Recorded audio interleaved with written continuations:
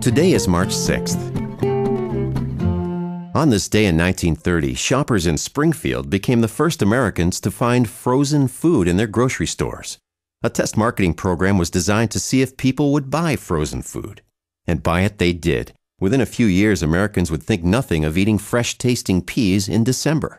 The transformation of the American diet was due to the intellectual curiosity and entrepreneurial genius of the man whose name was, and still is on the package, Clarence Birdseye. A largely self-taught naturalist, he spent 5 years as a fur trapper in Labrador. He summed up his achievement by saying he had simply taken Eskimo knowledge and the scientists' theories and adapted them to quantity production. For more about Clarence Birdseye, go online to massmoments.org. This Massachusetts Moment has been brought to you by the Massachusetts Foundation for the Humanities.